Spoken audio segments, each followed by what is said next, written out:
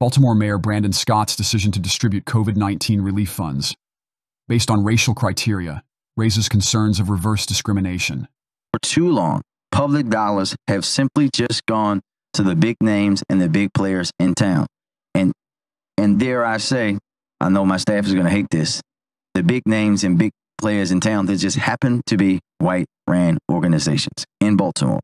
This investment made possible through the American Rescue Plan Act. Thank you, President Biden. Thank you to our congressional delegation. Underscores our dedication to ensuring that all artists and communities have equitable access to resources and opportunities in Baltimore.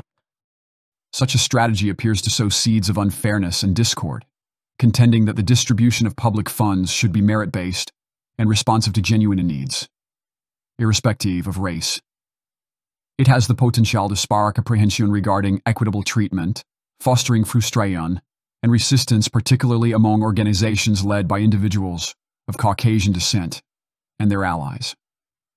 The legality and constitutionality of such policies may be subject to scrutiny, with a focus on upholding the fundamental principle of ensuring equality before the law.